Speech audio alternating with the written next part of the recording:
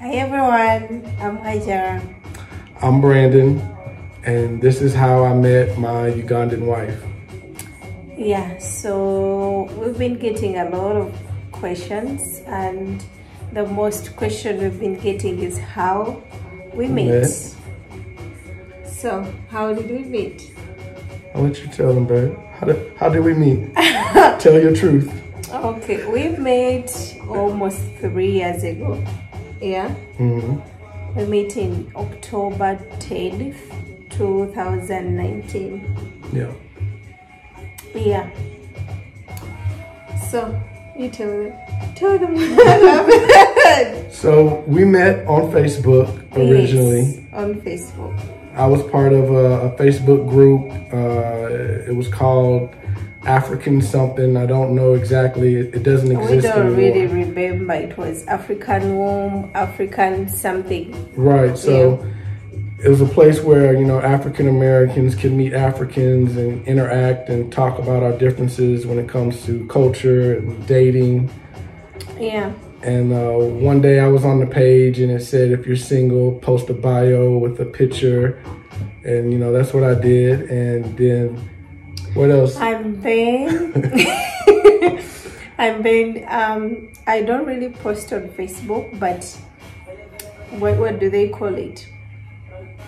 Monitoring spirit, as you guys call it. Like, I'm like a monitoring spirit on Facebook. So I go on Facebook. I wasn't really posting much. So on my news feed, is it feed? Yeah, news feed. You were scrolling. News feed. And she saw all this. News feed. English is not my friend.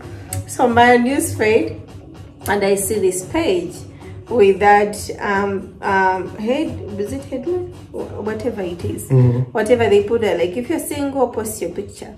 So I just tap onto this group and I'm seeing all these pictures of women, men, like they just post their pictures. So I see his picture.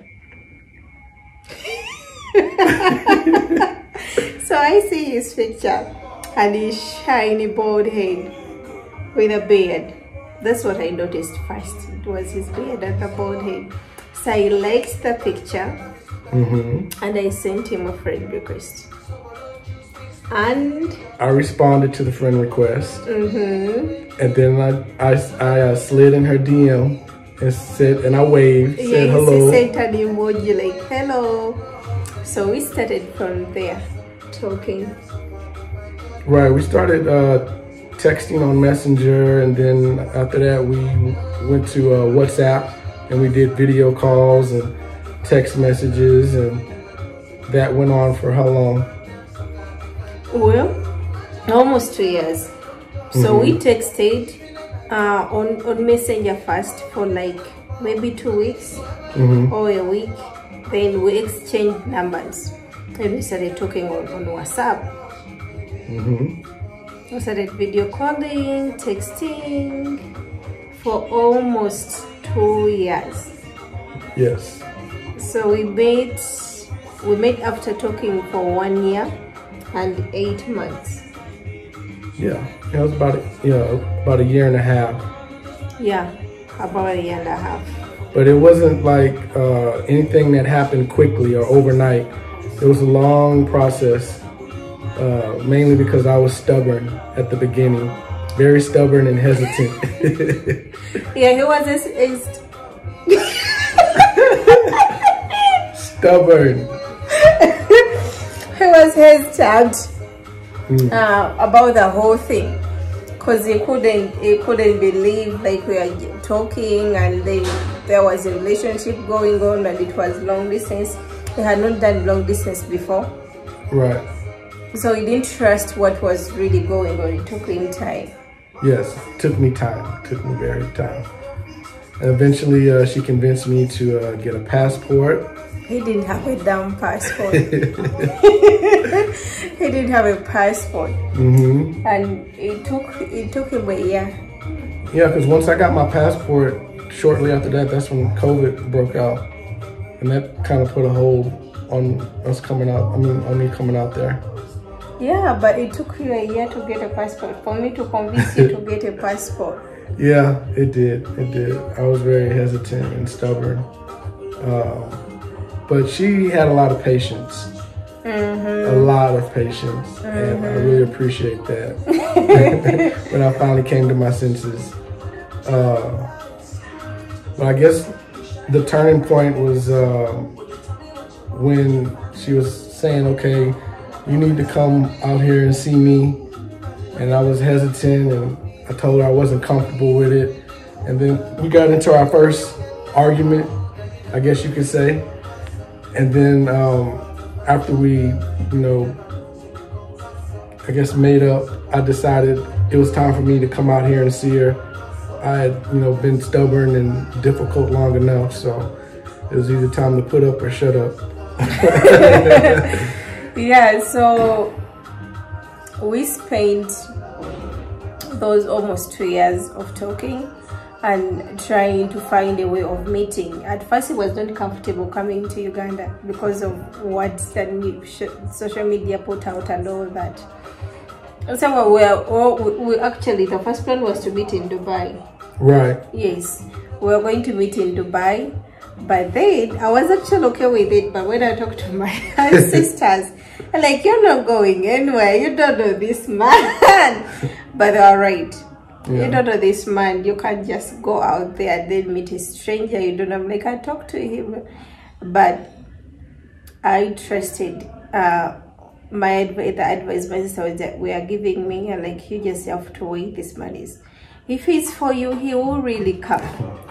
So we talked about it. I'm like, you know what? Yes, we talked about going to Dubai and meeting from there. Actually, I thought it was either Dubai or Zanzibar. It wasn't Dubai, it was Zanzibar. It was Zanzibar? Dubai was going to be like for your birthday. Yeah.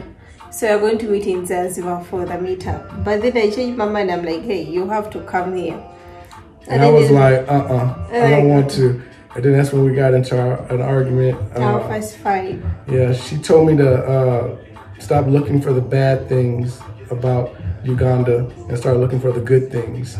And so that's what I started doing, and I did my research, and I felt more comfortable coming out there.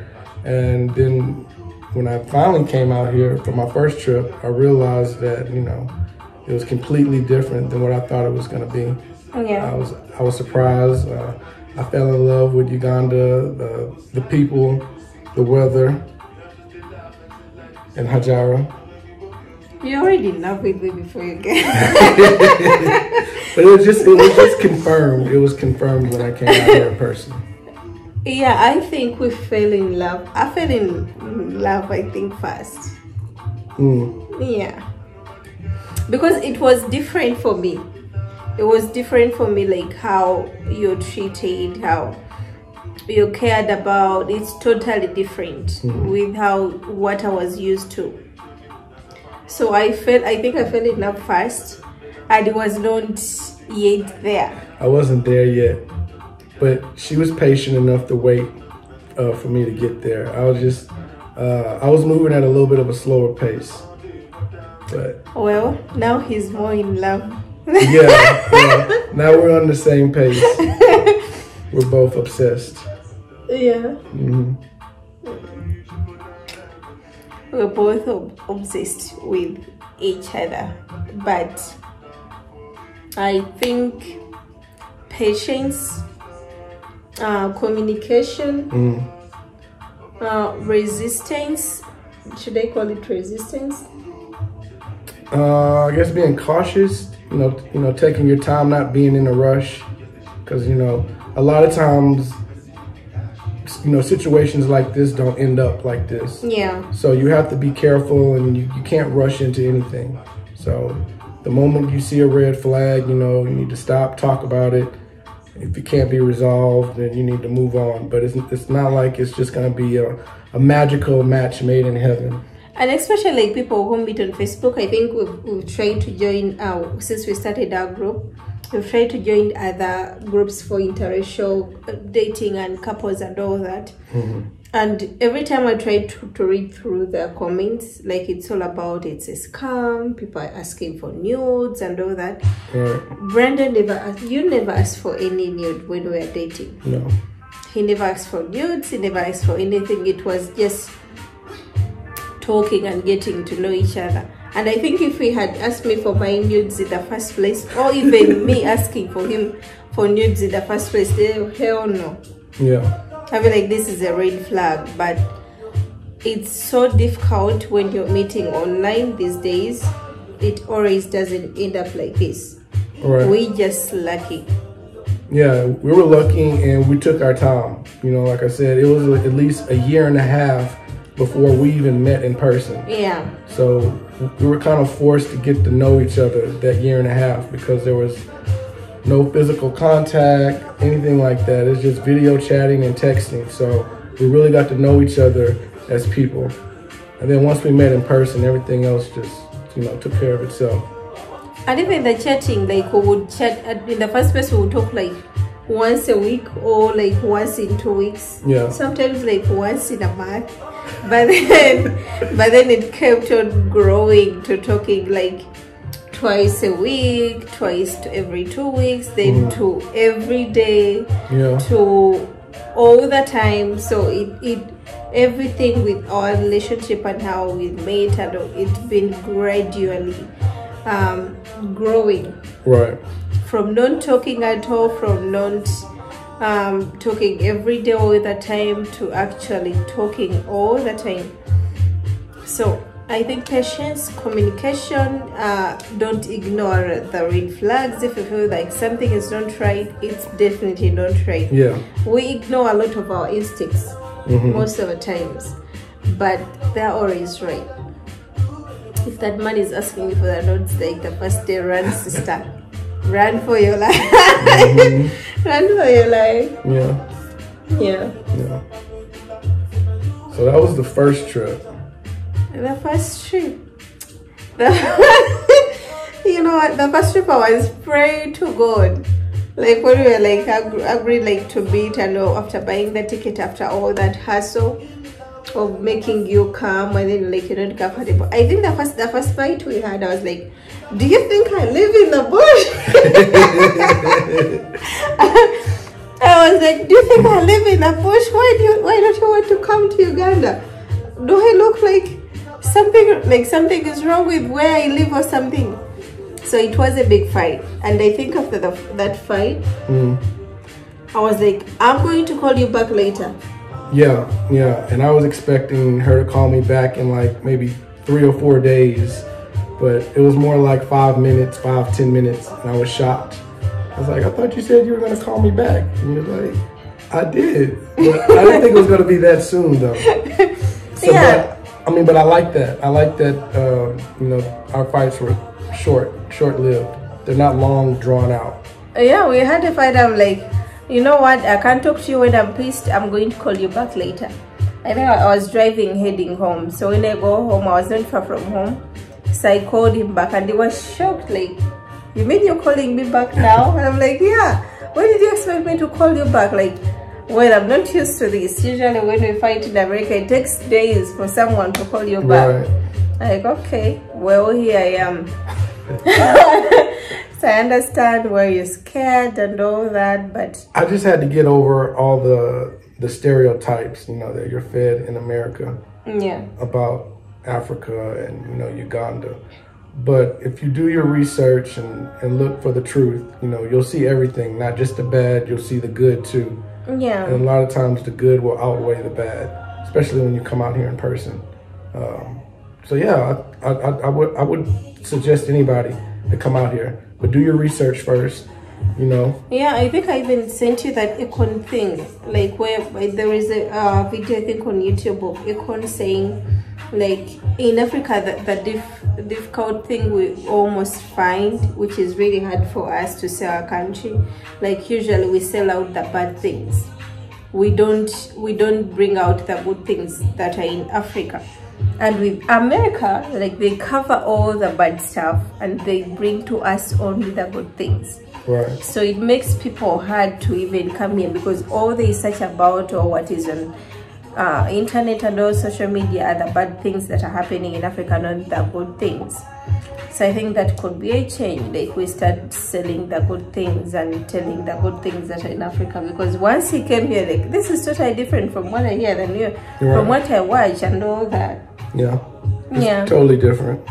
Totally different. People are very nice, welcoming. The weather's great. You know everything they have in America, they have out here. Besides the traffic. America has traffic too, but traffic out here is on a whole other level. Yeah, everything is great besides the traffic. It's terrible, and especially the area we live at. Right. It's terrible, but yeah. For the most asked question, we met on Facebook. Right. In 2021. You don't know when we met? Oh, jeez. You said the year at the beginning of this video. Maybe, when did we meet? Was it 2019? Uh-huh. Ooh, I got it right now. 2019, yeah. That's when? October. Uh-huh. We met on October 10th. Yes. Ooh, I got it right. I was almost going to say our marriage day. We got married on the 26th. Yes, I was going to say the 26th, but I was like, no, wait a minute. It's the 10th. Okay. Yes, it's the 20th of October 2019. On Facebook, after liking his picture when he was thirsty looking for a girl. Okay. We'll end it on that note. We'll see you guys later on the next video and the next story. When he was thirsty looking for a girl. Goodbye.